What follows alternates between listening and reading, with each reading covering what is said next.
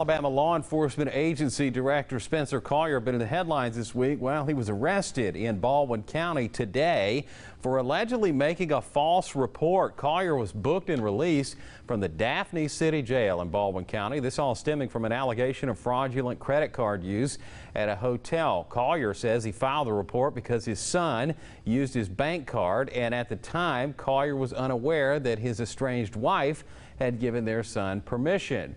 Collier went on to say, "I have no doubt that I will be exonerated, but the entire episode is embarrassing."